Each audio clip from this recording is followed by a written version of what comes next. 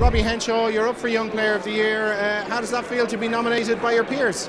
Yeah, unbelievable to be nominated again for the Nevin Spence Young Player of the Year award. I remember winning it last year. This time last year I was the first to win it as well, and it means such a huge thing as well. And it's great to be recognised again as a nominee. It's been a long season, but it's not over yet. You probably still have your eyes on a tour place for Argentina. Yeah, for sure. That's a main goal of mine to get on that plane to Argentina and hopefully get some game time.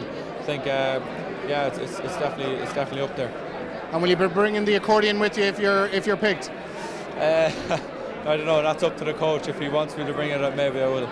Robbie, thanks very much. Cheers. Cheers.